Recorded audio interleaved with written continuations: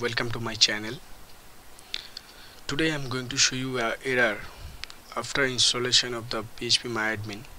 So my phpmyadmin is installed, you can check, and with an error when I type the root and user and password, it's access denied for the root localhost MySQL real connections. So access deny for the user root. For the security reason, it's unable to logged in. So then you have to go to that terminal. So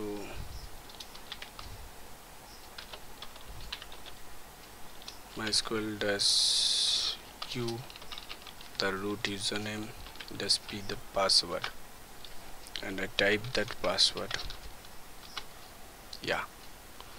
MySQL logged in to the command line. So I have to create a first another user. So I already, for your visibility and you can create user. I create the admin and admin 4321, that the password. I create that user first.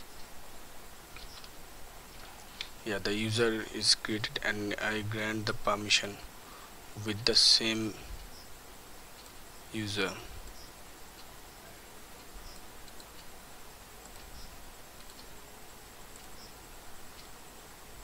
The admin I grant, and then I can check.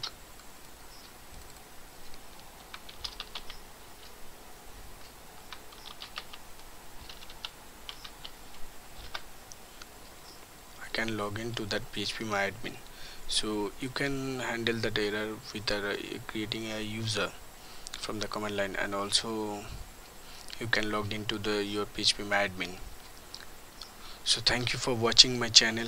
Please subscribe. If you have any query related to this video, please comment out in my video. And also if you have any